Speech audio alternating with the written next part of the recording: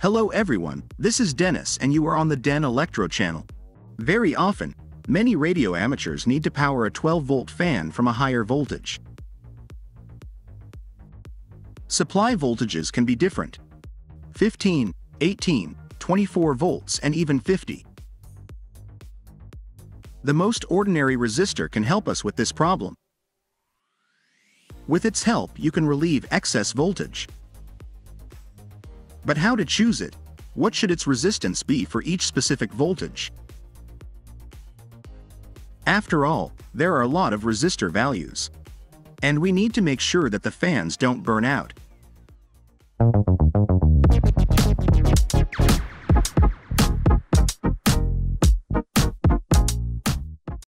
To find out what resistance the resistor is, we need to know the operating characteristics of the fan. This is the supply voltage and current consumption. In this case, at 12 volts, the fan consumes 170 milliamps. Unfortunately, very often the current indicated on fans is incorrect, so it is better to change it yourself.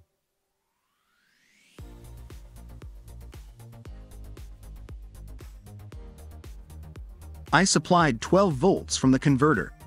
The fan consumes approximately 140 milliamps. The difference with the declared current is 30 milliamps. If you lift the fan so that it can suck in air, the readings will change slightly.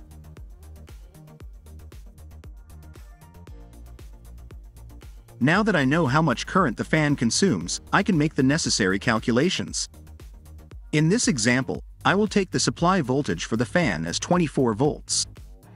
But this calculation method will be true for any other voltages. In order for the resistor to absorb excess voltage, it must be located in series with the fan. The circuit supply voltage is 24 volts, and 12 volts should go to the fan. To find out what voltage the resistor should suppress, you need to subtract the fan voltage from the supply voltage. Let's do a simple calculation. From 24 volts, we subtract 12, this is the fan voltage. And we get 12 volts. These 12 volts must be extinguished by a resistor. We divide the resulting voltage by the current consumed by the fan. Only the current from milliamps must be converted to amperes. It turned out to be 85.7. This will be the resistance of the resistor. 86 ohm resistors are not produced. The closest rated resistor is 91 ohm. But I couldn't find one. So I took two other resistors and soldered them in series.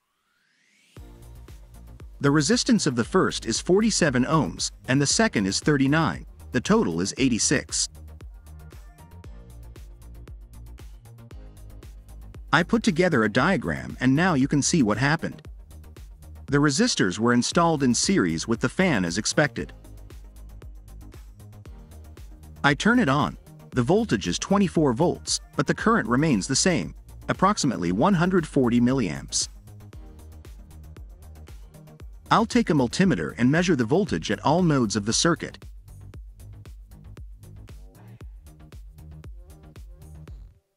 "24 volts come from the power supply.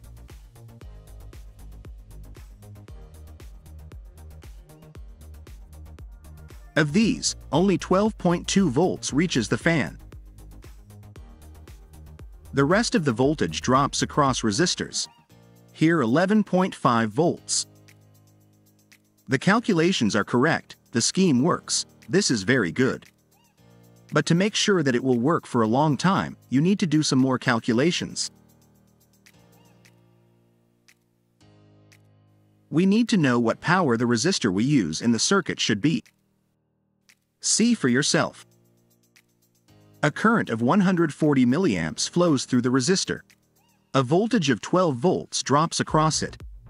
Let's multiply these numbers. This works out to be 1.68 watts dissipated across the resistor. It is dissipated in the resistor as heat. That's quite a lot of power. If you take a resistor thoughtlessly, it can overheat and burn out.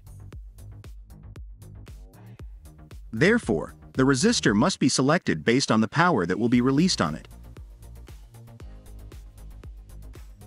If in my case I take one 2-watt resistor, it will work, but over time it may become like that.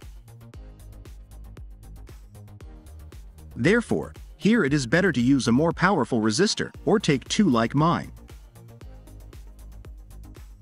Since there are 2 resistors and they have approximately the same resistance, the resulting power will be divided equally between them. Each of these resistors I used can dissipate 2 watts. Therefore, they still have a large margin against overheating.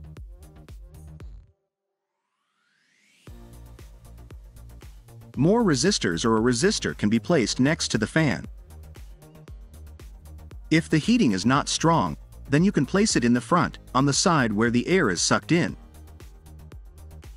Here the air currents are thinner.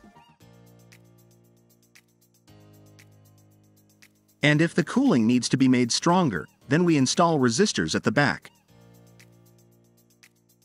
As you can see, it is very easy to find the resistance of the quenching resistor for the fan. The same method can be used if you need to power any motor from a higher voltage.